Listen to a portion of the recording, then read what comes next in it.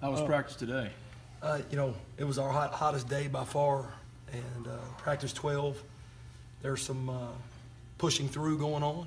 I think that's important. Anything that we get, we're going to have to go earn.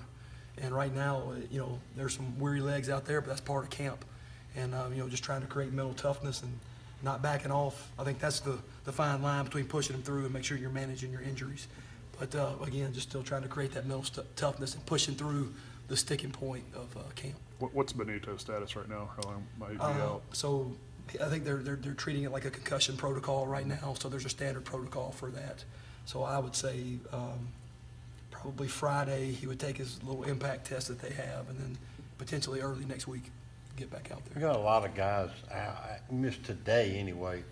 Any major concerns there, or most of them just minor injuries? I would say most of them. Dawson Knox has a foot that we're evaluating that we still don't know about yet, but I think most of the other ones are for sure, minor, that were just precautionary reasons. And when you have a concussion, you have a certain protocol. You have to wait to get back out there. So I know Dawson had an ankle injury that cost him in high school. Is it related to that at all? no, it's a totally separate injury, but we'll know more.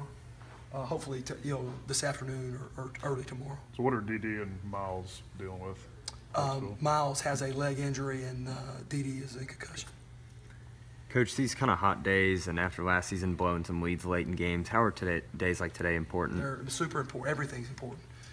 Just playing together, mental toughness, just being able to perform under any circumstance. That's what mental toughness is, and so that's what we're trying to create. And you want to find out now in practice. You don't want to wait till the fourth quarter of a game to find out. You want to find out who's going to compete right now. So that's what we're in the process of doing. You guys obviously have Marquise at one defensive end, and Kadir Shepard seems to kind of step up at the other one. What have you seen from Kadir? I've been very impressed with Kadir's effort. He runs the ball. I think he'll be a huge asset.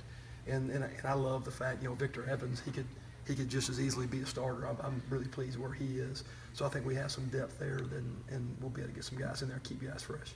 Are any of those guys kind of stepping up as a complimentary pass rusher to Marquise? I know that's something you guys have been looking for. Yeah, Kadir is going to be one, I think, for sure, just with his effort. I've been impressed with Markel Winters. I've been impressed with Victor Evans. So, and then Charles Wiley's coming on. He's just young.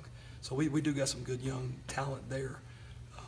None probably quite with the speed of Marquise, but I think they're coming. I think they'll complement him well. How is DeMarcus a different receiver this year? He just seems to have a different look about him. Just the way he's carrying himself, his confidence. I think he's having fun. I think he's enjoying the offense. I think the receivers just as a whole have really done a good job of pushing for each other, and it's a cool thing to see them pulling for each other, blocking for each other, cheering for each other when each one makes a play, because they all want the ball.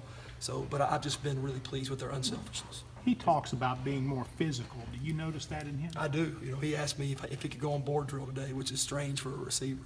But he's just got a good look about him right now. I love the way that he's carrying himself, and he's having a very, very good camp. Is there anyone in newcomers that are standing out at linebacker? Yeah, I think Dante, who redshirt, I think he's really stepping up. I like Jerry Street. I like him pushing Gates as a really good competition right there.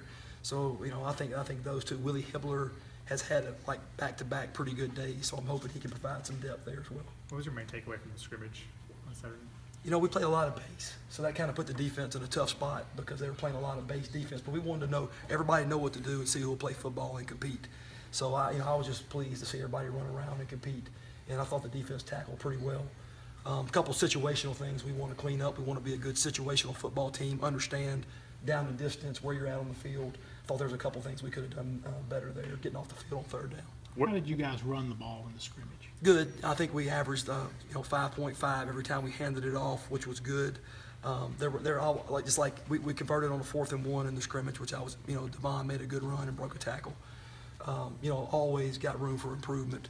But again, I think when the defense is moving and blitzing, I think that'll be more of the test this week coming up. Where does the improvement need to come in the running game, you think? Just being consistent. I think in this offense with the receivers that you have, you're going to have some opportunities to run the football because they're going to have to play coverage some to respect those guys. And when we have those opportunities, you got to be able to execute when you have them. I think being consistent is very important.